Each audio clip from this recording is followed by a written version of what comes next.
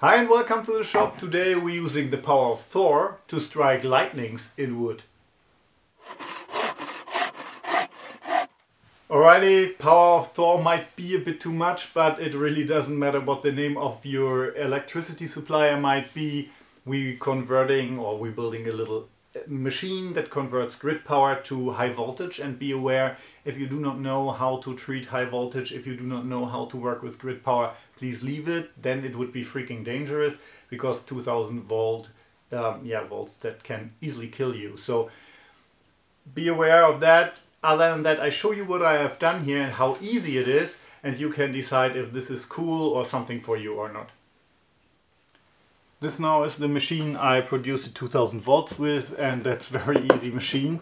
So basically it's one part. It's a microwave oven transformer. So every microwave, if you scavenge it, has this kind of part. And I connected the primary end, that's the wire with the thicker wire with the fewer windings, to grid. No switch in here because I don't want to have a switch that might fail or is accidentally triggered. So if I have to do something, I really unplug it. That's basically the thing that I'm doing with that cable. And then you have the secondary end, that's the end with the more windings but the thinner wire that produces 2000 volts. And I took some of these cables from my benchtop power supply. They are very flexible and silicon coated cables. That's perfect because they do not burn that easy. And yeah, if you connect that to the wood, then you can burn it. We need an electrolyte, I'll show you in a minute. And then I used this copper plates just to as a contact to have it a better connection to the wood than with this little alligator clips. That's basically everything. I show you the rest in a minute. It is stupid simple and very, very nice projects you can build with that. First step, make a coffee. That's important. Second step, we mix our electrolyte if you like to. So this is baking soda.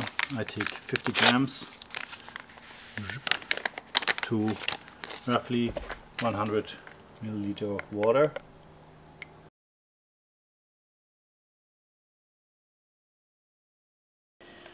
This is the mixture you need. Bring it onto the wood. And let it sit for a moment. And then we're attaching the clamps.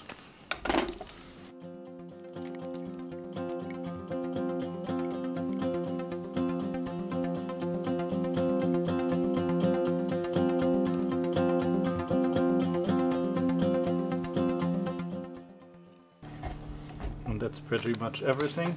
And next step is go well away from that and switch it on.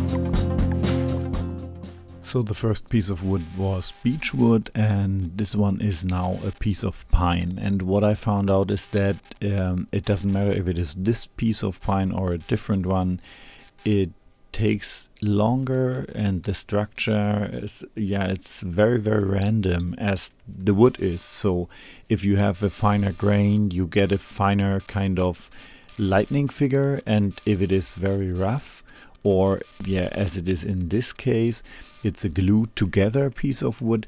So it's not so good predictable how the result will be, and the burn marks are much deeper. So that's nice if you want to fill it up with kind of resin or so.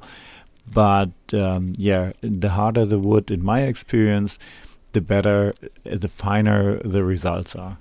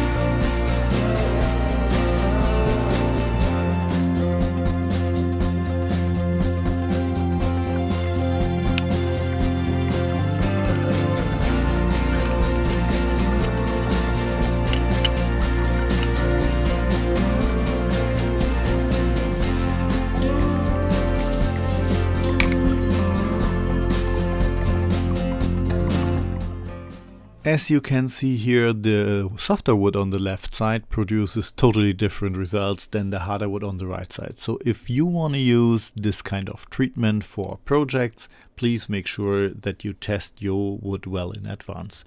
Talking about projects, both boards I will use to produce nice and very easy serving trays for the table to arrange food and stuff. So yeah, this is one of the next projects. Make sure that you do not miss them. Click the notification bell, and if you like to, you can follow me on Instagram as well. I hope I see you next time around here. Happy crafting!